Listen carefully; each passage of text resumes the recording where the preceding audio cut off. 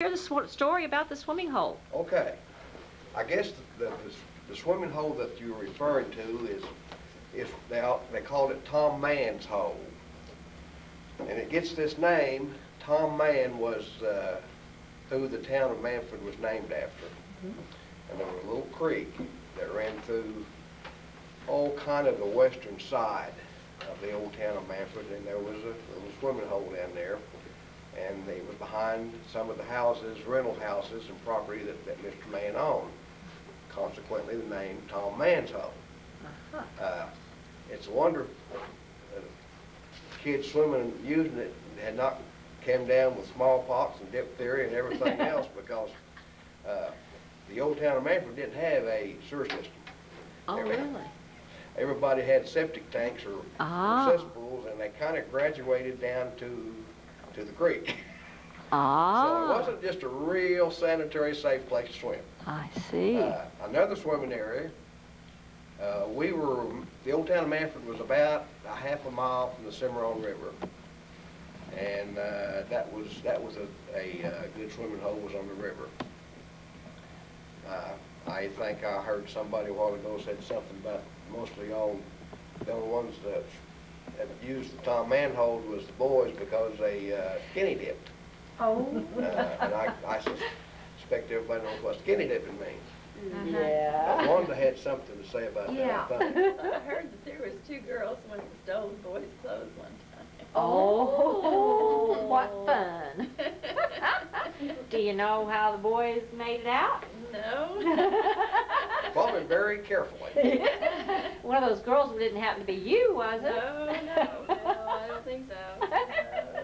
What things did you do at the drugstore? You said you enjoyed going to the drugstore. Well, it was an old-fashioned drugstore where you sit up at the counter and you have your tall drinks.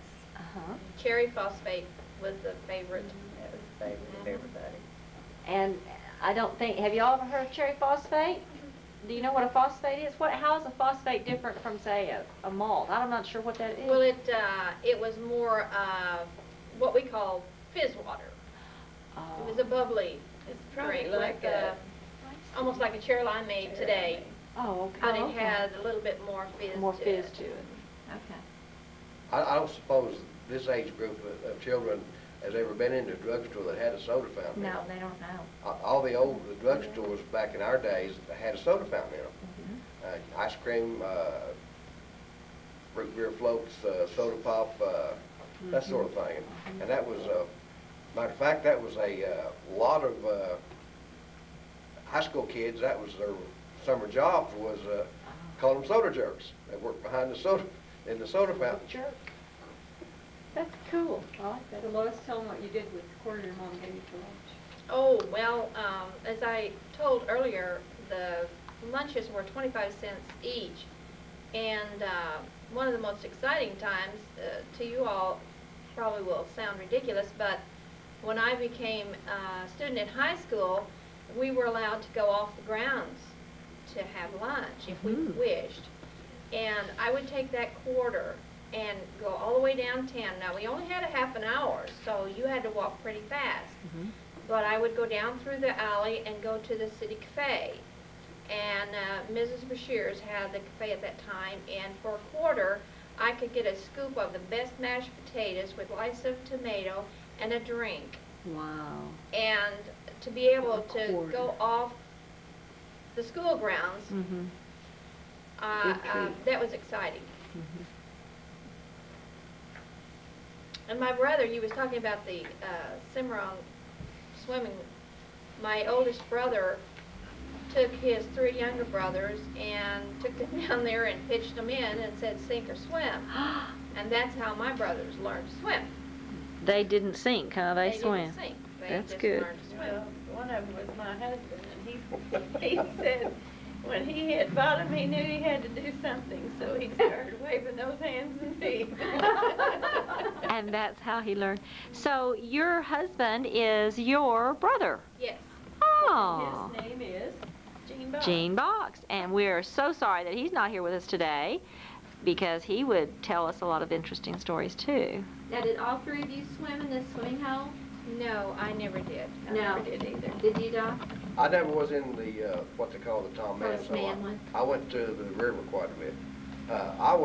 We lived in the country until I was 15, Okay. at which time we moved into town. And so as a country boy, I didn't get to indulge in these city ways. Yep. We lived about 2.5 miles out northwest of the old town of Mannford, which incidentally I still live on part of the place. Now, did you guys, oh, I'm sorry, go ahead. That's, I was just gonna say, probably 65% of the children that Lived went to out. school Yeah. were country livers. There were not that many that lived actually in the old town. How about restroom facilities at the school? Oh my. Elementary school had outside facilities. The girls had a 5-holer, and I assume that the boys were similar to that. But I remember you had to be pretty desperate to go to the bathroom to go out there, Is that right?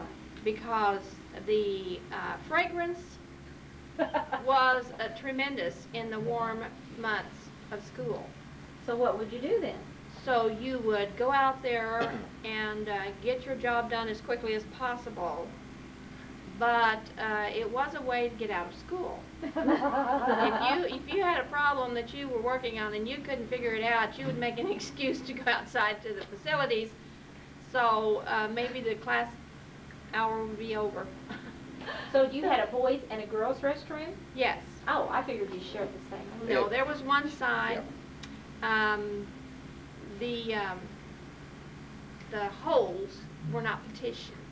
Oh. They were just 5 holes. It was a communal thing. Yes. But like I say, you didn't stay out there long enough Yes. to really carry on a conversation. Now, what about getting a drink in the, did you have to bring your own water? No, there was water fountains in the school. Okay.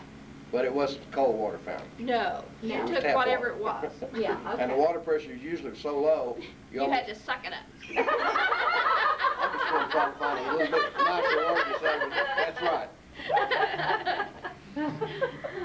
Well, how funny they have the water fountain, but not the indoor. Well, You had- we had indoor plumbing, but majority of the time it didn't work. Right. Oh, Remember okay. I said something about there was no sewer system, it was all Yeah, septic tank uh-huh, stuff? Well, uh-huh. most of the time the things were stopped up and they didn't work. I So we had both. So did you have recess? Yes, You had we a Oh, had, yeah, recess? yeah. What we did had you 2 do at recess. recess? Yes. We had one of morning and one of afternoon Okay. in the lunch hour.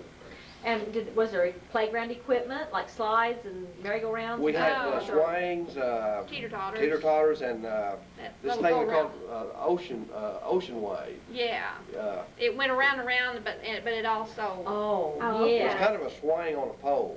yeah. Swing on a pole. Yeah, we had, what was those things where you reached up and you swung Chin on? and bars. Chin and bars, yeah, and I remember one time I was about 3rd grade and I was really, I was giving it all I had and my hand slipped and I landed right down on the Oh. ground and it took my breath away for quite a while. I bet. But went right But we back. had, that kind of playground equipment, and like everybody usually had a softball game going at recess and at noon hour. That was good. We used our imagination. Yes. Yeah. Yes. How long did it take you to get home on the buses? Ugh. It didn't take me too long since we were only about, like I say, 2.5 miles out of town. And if I remember right, that was kind of our bus went kind of 2 ways. And I think going to our house was the first direction that Dad took. It probably took maybe 20 minutes, something like that, for me to get home.